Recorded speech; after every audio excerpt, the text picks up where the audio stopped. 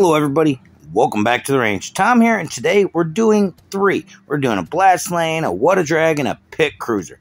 And what we're going to do today with this is we're going to make it into one. Oh yeah, I've been wanting to do a bike build for a while, and I just kind of threw these out there just to see what I could do to them, and I really like the results, and I hope y'all do. So why don't we head on down to the range and let's get started. This water drag, I thought it was a pretty cool casting. I found this one particular at a little thrift store. I got another one still in the package. I'm probably going to be using the engines for some cars and stuff because it had some really cool engines on them. And this blast lane, this one's like actual frame kind of splits into two. Not all of them are like that. And I got the pit cruiser because I've had a couple of extra ones. I was wanting to use the engine off of it, but the engine's not the only thing I used on it. I ended up using the front end and the handlebars. I was really excited about doing this. I kind of had an idea, so I already pre-drilled them off just to kind of get an idea of how I was going to put them together, what parts I was going to use, and I didn't use much from the blast lane. I just kind of left it the way it was. I just took the good tank off of it, and, just used this portion of it. And, the hardest part was getting everything to combine, and, everything actually combined a lot easier than I expected it was going to. It ended up turning out to be a pretty easy build once I actually got what I was going to do to it, and I'm kind of mocking it up right now just to give you guys an idea of what it may look like. And it was, like I said, it was a real easy build. And, I'm a big motorcycle fan. I've had 3 motorcycles in my life. I love to ride. I love to, be on 2 wheels. And, it's just, and it's been a while since I've did a motorcycle on my channel. So, like I said, I was going to use the engine part for something else, so I just cut the back half off where it looked like the swing arm would be.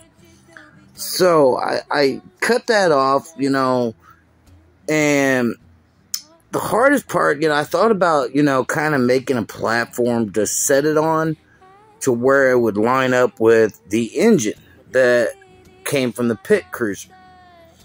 Because I wanted to use the engine, and the pit cruiser engines are actually really cool, and I'm probably going to end up taking another one if I can find one, and using the engine on like a hot rod or something, or, just kind of souping it up, making it look cool, because I think it would look freaking awesome on like an old rat rod or something, using this engine from the pit cruiser.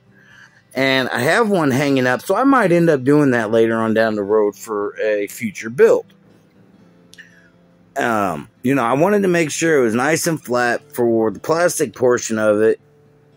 And a lot of people have trouble taking these wheels out of the actual motorcycle castings, but they're actually really simple. You can take like a straight pick, or you can take a small screwdriver and just poke it through where the axle goes and push it out the other side, and it will come out, and it's easy to put back in. Like I said, I ended up cutting this little portion away, and I actually didn't do too bad of a job, cutting that off. I had to spread out the exhaust a little bit. I filed them down, tried to get them as smooth as I possibly could, just to get it. But like I said, in order to fit the swing arm back half of the water drag, I had to kind of spread out the exhaust a little bit. Not too much. You can't really tell that I did that, because the way everything lined up, it turned out amazing. Everything flowed. Even the paint job, I didn't feel like taping it off, so I kind of did some hand painting. And you'll see that towards the end of the video, because I actually showed a little bit of the painting. I got it set up, and here I am prying apart the exhaust. And honestly, I think the motorcycles are fun to build. I really do. I like building the motorcycles. I like souping them up. The gas tank from the blast lane was a little small, but you'll kind of see what I did here in a little bit. Had to do a lot of filing because when I put it together, I wanted to make sure that the top half of the blast lane fit perfectly on the top of the engine and matched up with the swing arm portion. And honestly, it turned out so much better than I actually expected it was going to. So, you know, the final results video portion of it, and I'm very happy with the way this turned out. You guys know we got the 4 horseman build coming up. It's the 55 Bel Air into a post-apocalyptic theme, and you guys will see that later on. I haven't started on it yet, but I'm soon going to be starting on it, probably in the next week or so. It's still mid-month, so I'm probably going to do another video. I just haven't quite figured it out yet. You guys have probably noticed I'm not putting out my videos as much as I used to, like daily. I'm actually taking more time planning my next build, and then I build them. You know, I got a bunch of castings that I picked out that I'm wanting to do. I'm really not for sure what I'm going to be doing on my next build, but I did tell you guys a few videos back that I was going to be doing a motorcycle build. Well, here it is. It's finally here. You know, it didn't take me long to build it. The part that took the longest was letting the paint dry, letting, you know, the glue settle in, and, you know, I used the Insta-Set to help with that. But that's all right. You know, everything was going together. You know, the hardest part was trying to figure out how to paint it, but I ended up figuring it out because I ended up having a chrome pen, and it helped out tremendously. And, you know, I let it dry long enough to be able to put a clear coat on it. It still looks good. You know, I didn't put no decals on here. It wouldn't have suited right being this kind of, the way I did it. I didn't want to put any decals on it. I really didn't. I didn't really feel like messing with them. And plus, I thought it looked better without having decals. Because this is a drag bike that, you know, I just kind of felt like doing. And like I said, this engine looks awesome. Imagine what it would look like in a hot rod of some sort. I'm probably going to have to, like, modify the exhaust a little bit before I put it in the hot rod, but that's okay. And that's the fun part about these builds. You can just do it however you want. And I had these 3 castings. I had extras of them just laying around, except for the...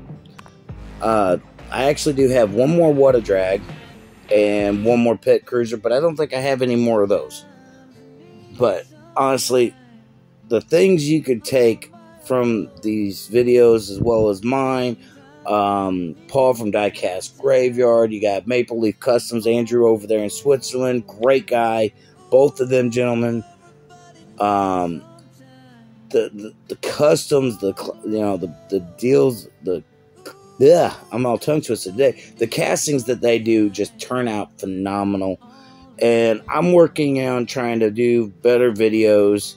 I'm trying to do better customs, trying to do a little more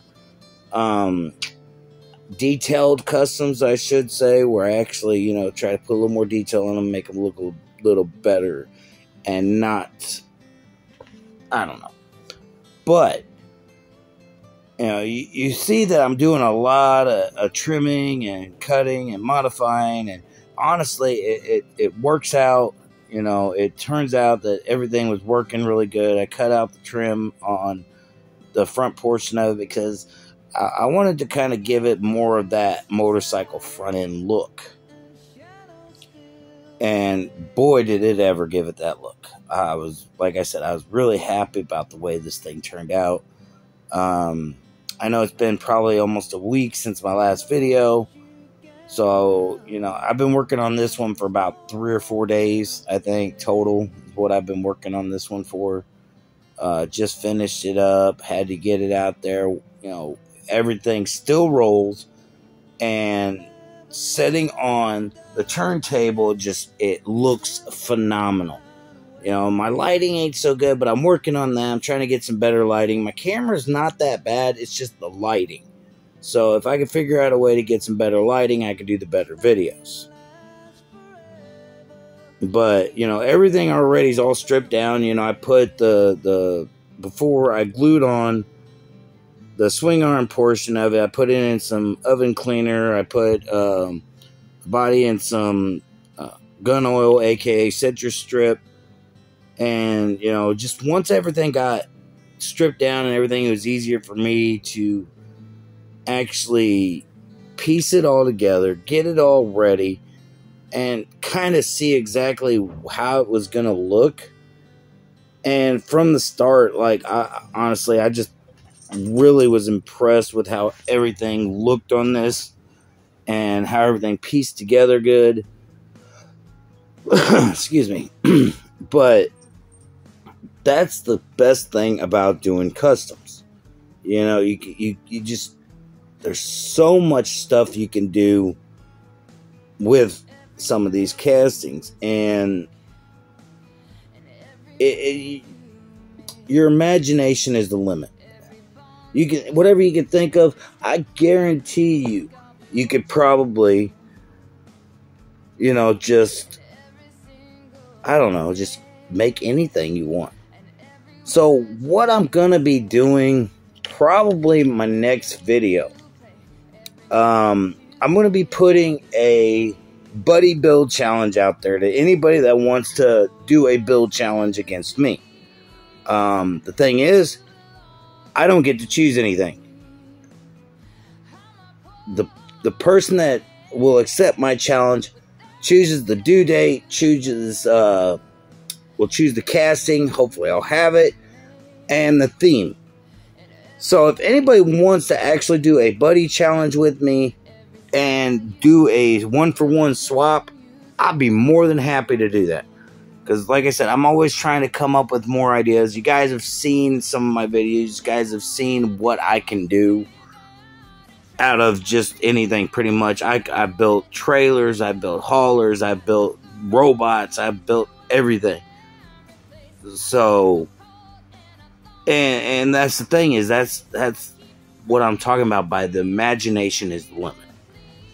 You know, I'm taking this milliput, this 2-part milliput epoxy, Bondo, whatever it's called, and I'm actually making the tank bigger.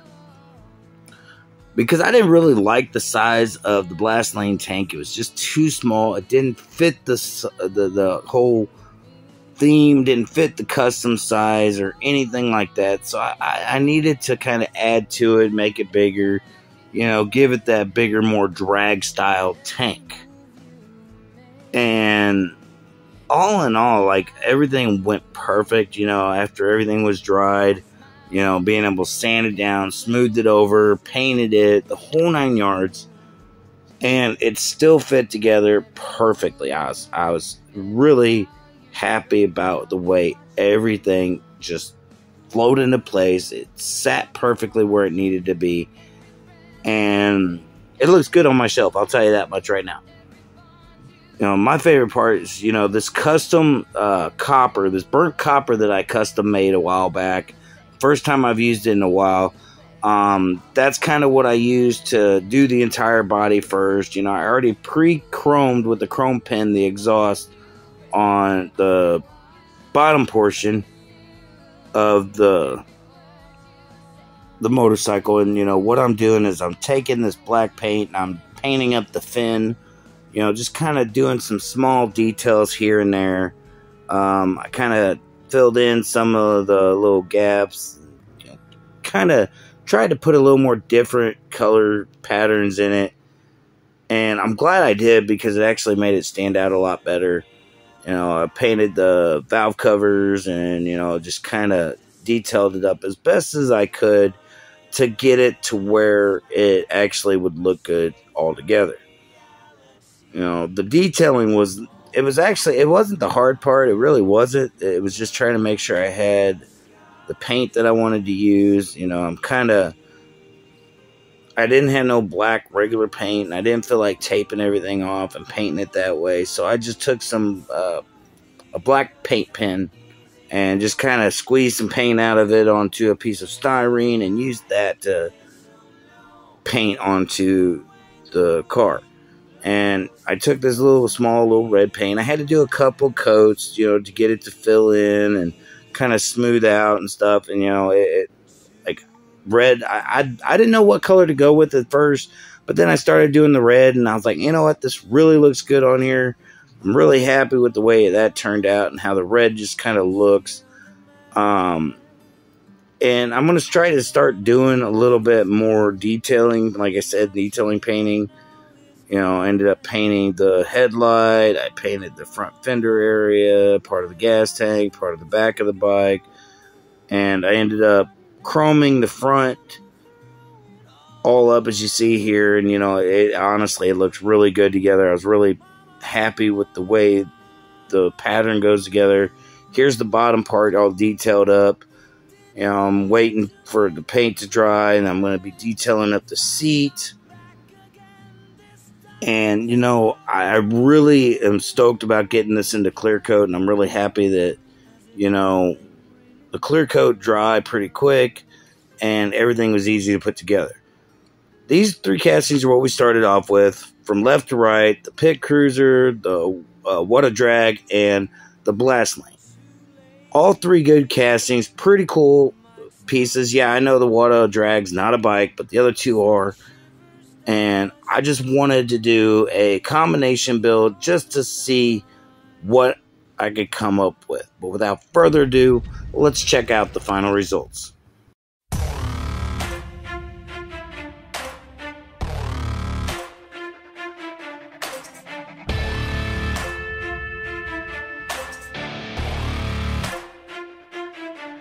Better back down, you're in my domain. Got the whole crowd screaming out our name. It's a blowout, it's a hurricane. It's over before you know it. Why you shaking? We're a dynasty in the making. We're the royalty. Now we're breaking down the enemy. Move over for the soldiers. Take a swing, I can take a hit. And I'll see you next time at the range.